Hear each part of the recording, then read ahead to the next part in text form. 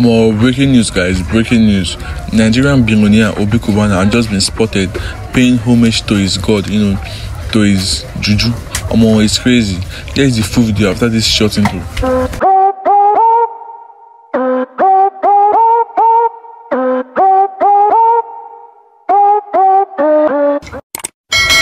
Yo, good guys, and welcome back to the channel. This is Savage World. If this is your first time coming across our channel, do it to click that beautiful subscribe button and like this video and drop a comment in the comment section.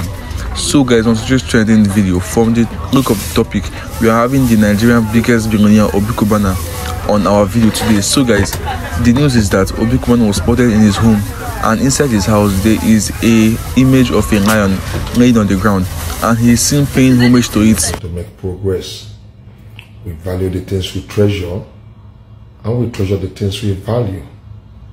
And this guys, how are you guys feeling about this video? Do you guys think OBI Cubana is really into money rituals? Because the type of money this guy spends online, the type of money, as you can remember, during his late mom's burial, as in he shut down everywhere, spraying bundles and bundles of cash. Do you guys think his wealth is from a genuine source, or is into money rituals? It's crazy.